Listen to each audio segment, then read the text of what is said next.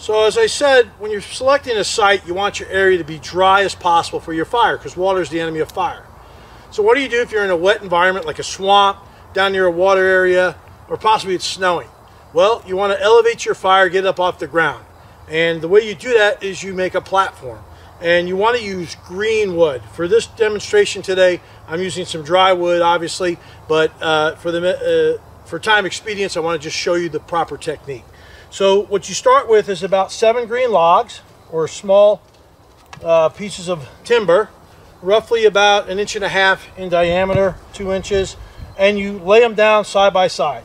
Then what you do is you get some mud or some dirt off the ground, and you layer it on top of those sticks.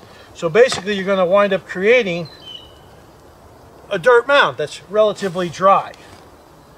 So once you put this dirt on there, sand, mud, what have you, pack it in there, make sure it's level. Then you take your next layer of sticks, the same diameter, and you start laying them across. And you're layering it, getting it off away from the moist ground or the snow.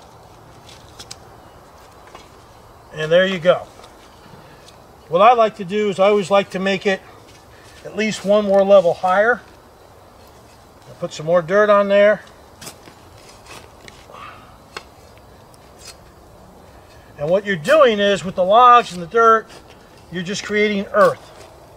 And as your fire heats up, it's going to dry the dirt around it. But till you get to that point, you want to make earth for yourself. Let me get a few more sticks. Now that I've got my elevated platform here, I'm going to build my fire on top of this. As it heats up, it dries the dirt, dries out the green wood, and will slowly burn to the ground.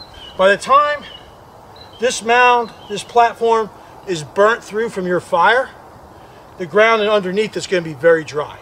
So that's how you keep your fire going in wet conditions.